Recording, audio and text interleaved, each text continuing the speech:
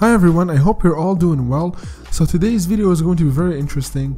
I'm going to be showing you guys how to remove all the posts on your Facebook profile at once. So you don't need to select them one by one, you can just remove them all together. I hope you guys enjoyed today's video. Thank you so much for watching.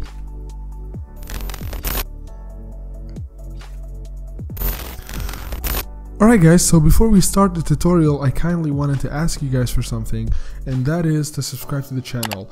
If you also like and comment on this video, then your comment will be shown in the next video that I post, so make sure to do that to have your comment shown. So let's go into the tutorial and I'll start showing you everything you need to know.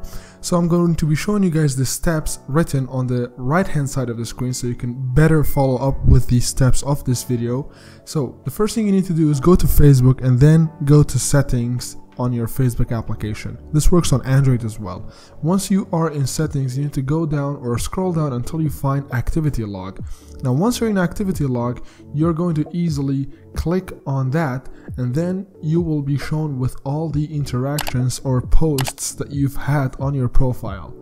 Now the good thing here is that you can actually click on select all. It will select all your posts on your Facebook profile, and then you can trash or delete them at once.